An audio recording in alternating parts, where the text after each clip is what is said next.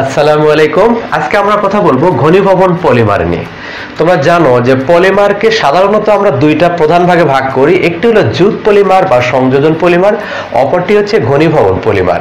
তো জুট পলিমারটা তুলনামূলকভাবে একটু সহজ দিকে আমরা এটা পড়ি বা বুঝি, কিন্তু এই ঘনীভবন পলিমার তুলনামূলকভাবে একটু বড় বিক্রিয়া হয়, আমরা এটা পড়তে চাই না।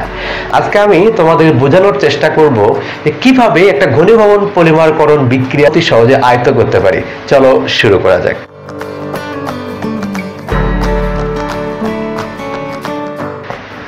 তো প্রথমে আমরা জানার চেষ্টা করব ঘনীভবন পলিমার কি বা ঘনীভবন পলিমারকরণ বিক্রিয়া কাকে বলে।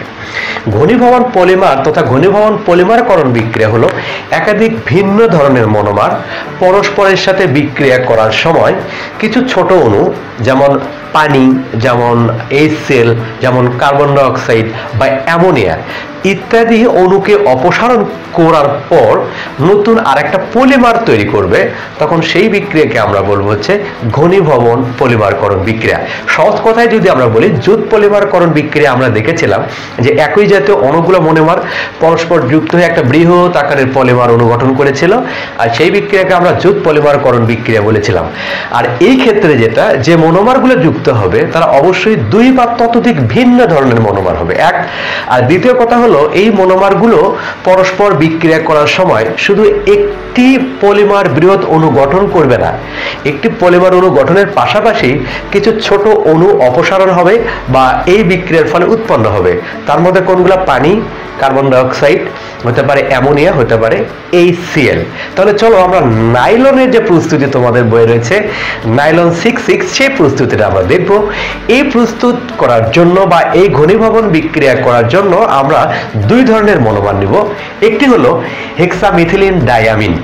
এখন তোমাদের প্রশ্ন আসতে পারে, হেক্সামিথিলিন ডাইয়ামিন কেন? এটা হলো আসলে CH2 আছে এখানে 6টি, তোমরা জানো এটি একটি মিথিলিন মূলক, যেহেতু 6টি রয়েছে এর নাম হলো হেক্সামিথিলিন।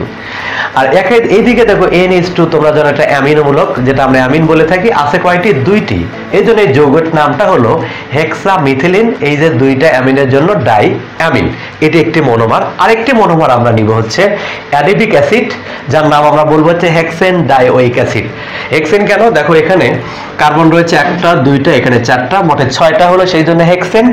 আর যেহেতু এটাতে 2টা COOH মূলক রয়েছে, যেটা জৈব অ্যাসিড বা কার্বক্সিলিক মূলক, যার কোনো ওয়িক নাম হয় তোমরা জানো, সেই জন্য এই যৌগের নামটা হচ্ছে 6টা কার্বনের জন্য হেক্সেন। আর যেহেতু COO 2টা রয়েছে, সেজন্য নাম হচ্ছে ডাইওইক অ্যাসিড। এটাকে আমরা অ্যাডিপিক অ্যাসিড নামেও চিনে থাকি। তো এই দুইটা ভিন্ন মনোমার এরা পরস্পর বিক্রিয়া করবে। কোন বিক্রিয়া? ঘনীভবন পলিমারকরণ বিক্রিয়া। আর এই বিক্রিয়ার ফলে কি হবে?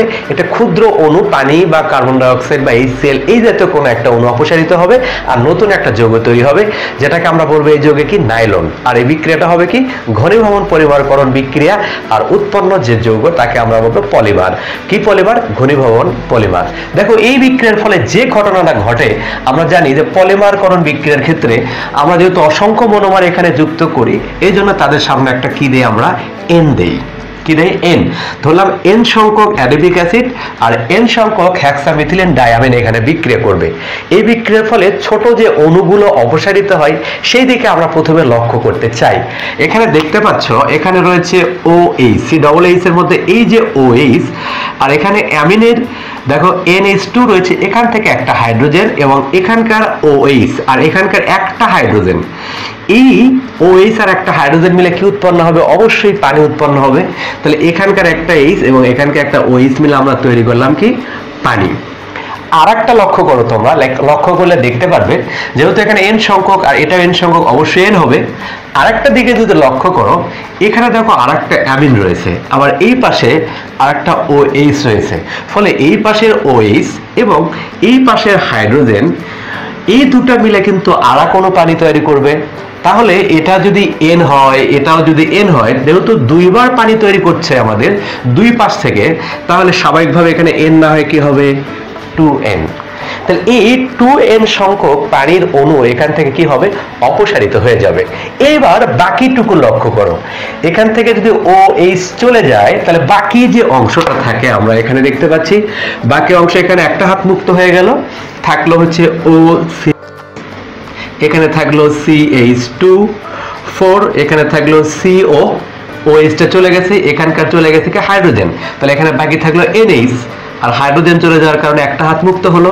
তাহলে এই অংশটাকে আমরা এখন এখানে লিখবো, এখানে আছে এনএইচ, যেহেতু একটা হাইড্রোজেন চলে গেছে।